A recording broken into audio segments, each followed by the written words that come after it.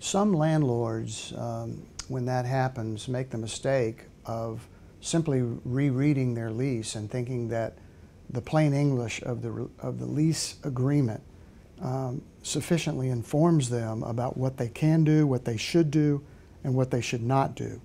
But that's not true. Some of the laws in Florida are actually quite complex that define the landlord's best options and strategies. Some of the law that governs these situations is not in the lease at all, but is to be found in the case law, that is, decisions that are published from the courts themselves. You should contact an experienced lawyer, one like myself who has tried breach of lease agreements before and has tried them successfully and has counseled clients, especially landlords, on how to maximize their recovery, such as for accelerated rent, in the aftermath of a premature breach by their tenant.